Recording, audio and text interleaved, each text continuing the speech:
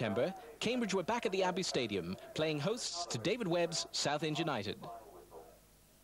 5 minutes into the second half, Southend's Ian Benjamin capitalised on a failed clearance by Tony Dennis to drive the ball into the back of the Cambridge net. Dion Dublin nearly got the equaliser late in the game, but only succeeded in rattling the Southend woodwork. The final score, Cambridge United 0, Southend United 1. Cambridge were hoping for better things on the 7th of September, away to South London squad